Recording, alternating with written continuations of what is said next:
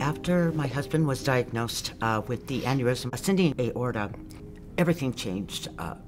He could no longer work. It was very hard to get up in the mornings, not be up getting ready for work.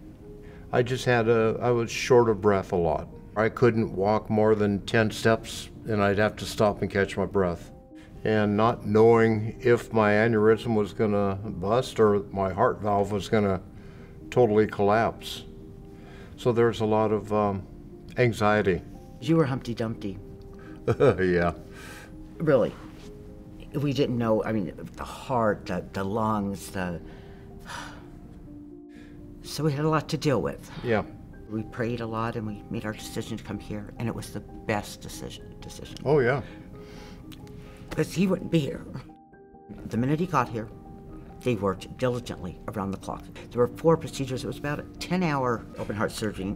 Thoroughly impressed me. After he was in surgery, I'm all by myself, scared to death, and Dr. Tan called me, and we were praying. We were praying because I was scared, and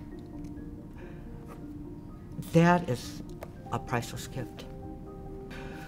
I don't know that words could ever express the professionalism, the knowledge, and the love that they give. I've had nothing but great care, and a lot of doctors and nurses and people that really care about you. And that's kind of nice. When he first came, his lungs were functioning at 20 or 25%, which is very poor, and they brought it up to 45%. And that is really a miracle. That does not happen.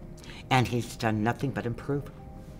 Today I feel great, absolutely wonderful. I mean, I'm able to go up and down the stairs now. I can't believe the difference it is. Thanks to Loma Linda, I do have my husband back. I do believe without Loma Linda, he would not be here.